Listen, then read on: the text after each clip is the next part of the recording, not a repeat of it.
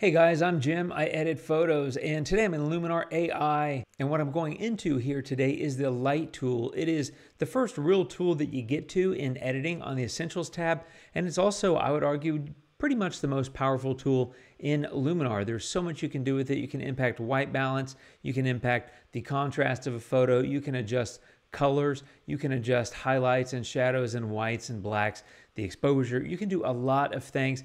And I think people may overlook some of the capabilities here. And what I wanted to do is put this video together to kind of outline what you can do. This is kind of a deep dive on the light tool. However, I want to be clear that I'm not going to deep dive into every single aspect of it simply because there's so much. And I could break this into multiple deep dive videos. But today I'm going to cover it at a very high level and try to deep dive to some extent. So let's get going. I've got a photo here, and the first thing I do is I went ahead and clicked Show Histogram here on the View tab so that I have the histogram up here, because the histogram is very helpful in letting you see kind of how the light is distributed across the photo. And a lot of what you're doing in the light tool, as the name implies, is adjusting the light. Now, there's simple stuff here where you might come in and say, oh, it's too dark, I need to brighten it, I need to pull down the highlights, and maybe lift the shadows a little bit, maybe add a little bit of contrast. And absolutely, I mean, you can very quickly have an impact on your photo, but there's more stuff to do, so I kind of want to go into that. So I'm going to start at the very top, which is white balance. Actually, you know what? That's not true. I'm actually going to increase the exposure of the photo simply because it's kind of dark, and the stuff that I do next will be easier to see now that I've brightened it. So white balance is basically how cool or warm and what tint does your photo have. And there's basically three different ways to adjust it. There is the drop-down menu, which is you can just choose, oh, it's daylight, or it's tungsten, which is going to be really blue, or maybe flash, or whatever it is. That looks kind of normal. That's one. You can also come in here and adjust it with this little eyedropper. You can just click on that, and as you see, you hover over, and this little graph shows up, and it says pick a target neutral. And usually what I try to do to get a target neutral is basically find something that's kind of gray. Like that was kind of gray, but not necessarily perfect. So maybe come over here, and maybe there's something more like that that's a little bit more gray. I don't know.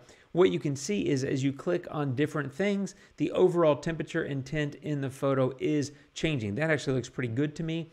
I tend to like things a little bit cooler versus warmer, unless, of course, it's like a stunning sunset.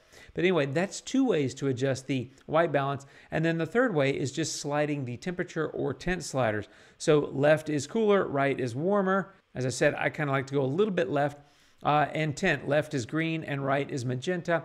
And on a photo like this, you don't want to really do too much of that. You want to kind of keep it kind of balanced, because there's not, the green just kind of looks terrible. Like if you go like that, you get this green cast, looks terrible. And if you go too far to the right, you pick up that magenta, which doesn't look good either. So you kind of want to just maybe go where the default is, which is right there at 13. So bottom line, three different ways to impact the white balance. It's something I use a lot. On a photo like this, I don't do a lot of white balance. On my blue hour shots, you bet. On my sunsets, you bet. On even my night shots, you bet I mess with white balance. It's just personal preference. Experiment, make it your friend, have fun with it. The next thing I want to talk about is right here is profiles. Now this is only going to show up on a raw file, and this is basically what's called a DCP profile, and it basically helps interpret color based on the raw file type from your camera. So there are different ones built in. There's an Adobe standard, and as I hover over these, you will see how it impacts the photo. So there's portrait, there's standard, light, landscape, vivid. Those that look very similar. I can hardly even tell the difference, but they both look great in this photo, in my opinion. There's deep, there's neutral, there's clear. You can see what I'm doing here. I'm just hovering, but as I do so, it's impacting how the photo looks because it's interpreting that raw data from the raw file, which in this case is a Sony camera that I shot with. You can also get DCP profiles from other places and load them, as well as set a default for the camera.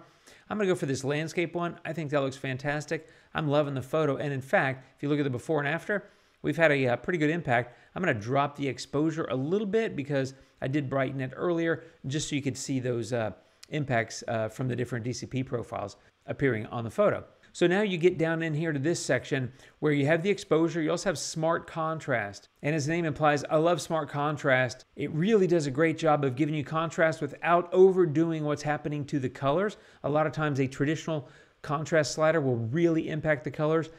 Smart contrast, it feels like it does impact it some, but not nearly as much. So as I drag it to the right, you can see the colors are getting a little bit more intense, but that's because I'm shifting the light. That's what contrast is. It's the difference between the dark parts and the bright parts. So you're accentuating that by dragging it to the right and creating more contrast. Dark's getting darker, light is getting lighter.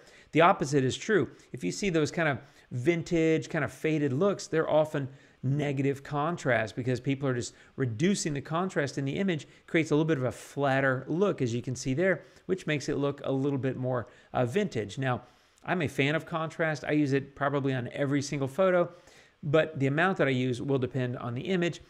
Every one of these things, in my opinion, is a season to taste kind of thing. Do what looks good to your eye, because that's what matters to you, is making yourself happy. So I'm going to go a little bit of contrast here, and then usually from there, I'll go directly to highlights and shadows. So highlights are the brightest parts of a photo. I'm going to pull these down a little bit, and that's going to impact the clouds. And I am going to lift shadows a little bit. That's going to create a little bit better visibility into that foreground, which some of that was obscured because of the amount of contrast that I used on the photo. But you can see I'm doing very minor moves, and let me show you the photo. There's the before and the after. So you can have a pretty powerful and large impact on a photo just using the light tool. That's why I say it's one of the most powerful, if not the most powerful tool in Luminar.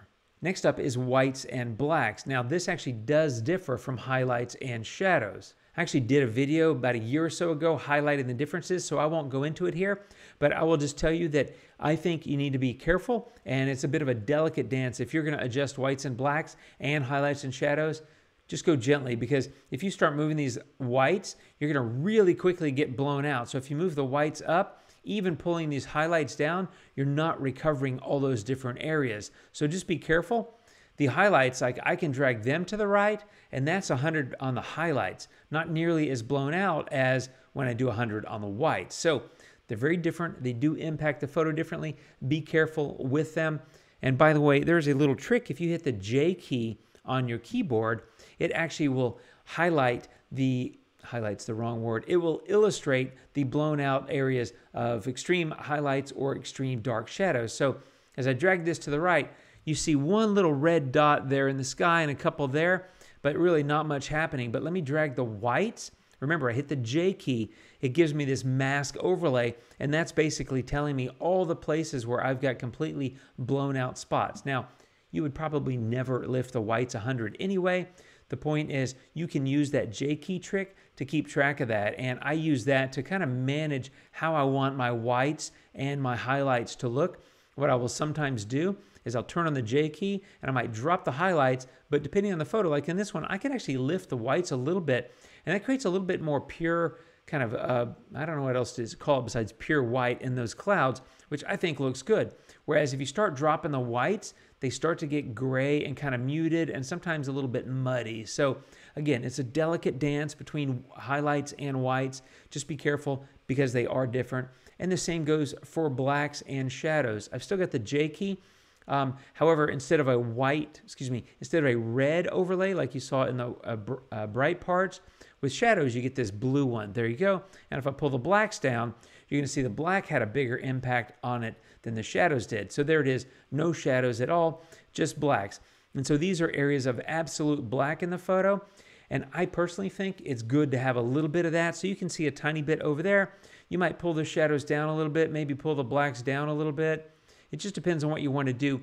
I think it creates a little bit of realism if you have some of that, but now it's looking a little too contrasty, so maybe pull back that, maybe pull up the shadows. Regardless, for me, I'm always trying to manage the whites and blacks in relation to the highlights and shadows and the contrast, because those 5 things, they impact each other significantly, right? So as I drag the contrast, you'll see it's creating darker darks and brighter whites, and so the blown out whites are getting blown out highlights are getting more prominent, as are the permanent or really dark black areas. So that's why using that J key is pretty handy, and why, like I said, it's a delicate dance. Every photo is different, and how you want that photo to look is obviously up to you, but just keep in mind that balancing those 5 sliders goes a long way toward helping you get the look that you want in your photo. Now, I'm going to turn off or reset all 5 of those, and now I want to talk about the curves tool. Now this tool is super powerful, and I'm going to hit the J key as well to turn that off. So I'm back with having just done the camera landscape DCP profile and a little bit of an exposure bump. Frankly, I've got a pretty decent looking photo, but I want to get into the curves tool. This is massively powerful. If you had to isolate any tool that's probably the most powerful in Luminar, this is it. And it basically, there's 4 different pieces here. The first one basically represents the range of light and the tones, and then these 3 represent the different colors.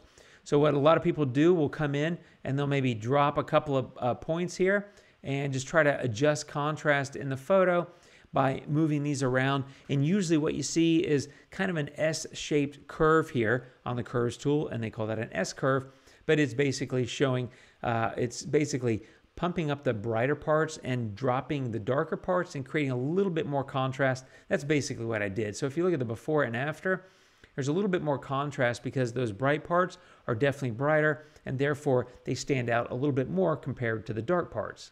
Now again, not a full tutorial here on the curves tool, but if you ever decide you don't like any of these, you can just double click that little dot that you put there and remove it and get your tone curve back to the way it started. I'm going to leave it, I don't know, I might do something, let me see here, maybe pull down a little bit more some of those midtones. By the way, the upper right corner is highlights, bottom left corner is shadows. In the middle would be midtones, and you kind of have a sliding scale in between. But you can drop, I think, up to about 10 different points on the curve here. I'm going to go ahead and drop them all and kind of start over and just do a little bit of an exposure bump there. Something about like, actually, I'm going to pull the contrast down, go a little bit higher there. And I need to pull the exposure back to get back a little bit better visibility in that. I'm going to drop the highlights a tiny bit. I'm just kind of play around. I'm going to add a little bit of smart contrast. And to be clear, as you can see, this is part of what I'm demonstrating, is you can do things on the tone curve and then still use the tools up here. You can replicate contrast and highlights and shadows and things like that, the impact of those by doing things down here, but you can also use them in combination. Okay, having done that, we've got 3 different dots here. The red one corresponds to the red color spectrum, if you will. It's basically red at one end and blue at the other. So if I go one direction with the red, it's getting away from red. It's going to that aqua kind of color. And if you go the other way, it is going to the red. So again, this operates just like a tone curve where I could come in and say, I want a little bit more red in the highlights and a little bit more of that kind of aqua teal in the shadows, and you get some kind of interesting, weird kind of bitone color looks. Not a look I'm going for on this one, so I'm going to hit reset, but I wanted to point out what those color sliders can do. Green, the opposite of that, is magenta. So if I go this direction, I'm getting more green, and I go that direction, I'm getting more magenta. And again, you can just pick where you want to put these dots on this curve for each of these individual colors. Again, lots of power and control over the colors. And then the blue and the yellow. So this way you're going to get more yellow in the photo, and that way you're going to get more blue. And again, you can also do an S-curve. You might say, well, I want a little bit more blue up there, and maybe I want a little bit more yellow down here. And that doesn't look half bad, to be honest. And I did a very slight S-curve just with the blues, where I put a little bit more blue in the highlight or brighter areas and a little bit more yellow in the darker or shadow areas. Now I'm just going to click these and hit reset to go back to how I want to keep the photo, which is not doing color adjustments here with the curves tool. But I wanted to point out lots of power, lots of control. And if you want to see more about the curves tool, let me know. I can come back and do a deep dive just about that, because it really deserves kind of its own time in the spotlight, for lack of a better word. It's a very powerful tool. But my point with this video is really, I want you to get to know and get familiar with the light tool, because as you can see, we've done nothing else to the photo except the light tool. I did crop, straighten, and erase a couple of spots, but as far as editing goes, I only use the light tool, and I was able to go from that photo that was kind of dark and kind of lacking to one that has a bit more punch and a bit more excitement to it. And if I wanted to pop those colors, I could certainly do that here with the tone curve. There it is, the little bit of blue, and down here a little bit of yellow. Maybe a little bit of yellow there, just to bring up some of that color in the foreground in that shallow part of the lake, and maybe a little bit more blue in the highlights. You can see that you can really impact colors. Honestly, it's just something that requires experimentation, and I think just have fun with it and do whatever it is that you think needs to be done to a photo. I like these colors here. They may not appeal to you, but that's okay. But you can see that we did have a huge impact on the photo from that beginning to there. And here's the sliding window if you want to do a comparison. it's very powerful, it's very useful, and frankly, it is where I start. The only time I don't start with the light tool is when I have an incredibly dark photo and I need to brighten it and I'm not sure what I want to do, in which case I'll go to Enhance AI and just use Accent AI and start dragging that to the right, because it's kind of a super combination of a lot of things, including brightening. Kind of a smart tone, seems to add a little bit of contrast, which impacts color. So it does a lot. So Enhance AI and specifically Accent AI, I think of as like the easy button. The light tool, it can be complicated. It's not exactly the easy button, especially the curves tool, but there's a lot of power. There's a lot of control. And by being able to drop lots of different points along these different curves on all three of these colors, plus on this tone curve where you get the overall light distribution, you can have a massive, massive impact on your photo with really just a little bit of tweaking. When you marry that with a DCP profile and white balance adjustments and some of these sliders, you can see how very quickly this becomes an incredibly powerful and useful tool. And that's why I encourage you, if you're not already familiar with it and how these different things work, to get in there and experiment with it and try it on different kinds of photos. Try it on a dark photo, try it on a bright photo, try it on a daytime photo, try it on a sunset. You can do so much and have such an impact, and it's a great tool to really learn because it's useful. And by the way, all of the knowledge that you gain here in Luminar editing with the light tool will translate to other products, because pretty much every software editing product has all these same sliders and the tone curve in some form or fashion. So get in there, knock it around, just have fun. If you like to edit with the histogram, it's very useful to have turned on here so that you can see the distribution of light. Personally, I don't really edit with the histogram. A lot of people do, and you may cry foul by me not using it a lot, but I kind of go by sight. I just prefer to edit that way. I don't really want to follow something that says, oh, the histogram's all, kind of a perfect bell curve in the middle, must be a great exposure. I don't really care. I just go by how it looks to me. Like you can see, this histogram is not perfect, and yet I look at this photo and I think, that looks pretty good. And now, would I go change some other things? I might slap some other filters on it or whatever, but I would not really ever look at the histogram and use that as my judge as to whether or not my photo is satisfactory to me or not. I base it on, am I happy with the photo? Anyway, that's the light tool. Super powerful, super useful. Lots you can do, lots more I can talk about. If you want to hear more, let me know down below. Hopefully this gives you a good idea on how to get started with it, especially if you're new to it. And if you're not new, then maybe some of these things are new to you and you haven't tried them yet, but I recommend experimenting with all these different sections and checking it out, because you could do so much. And frankly, it's fun anyway. So thanks for watching, my friends. Hope this has given you some ideas or some tips or some tricks that you can employ in your own editing, and have fun editing out there. And I'll see you later, my friends. Take care of yourselves, and adios.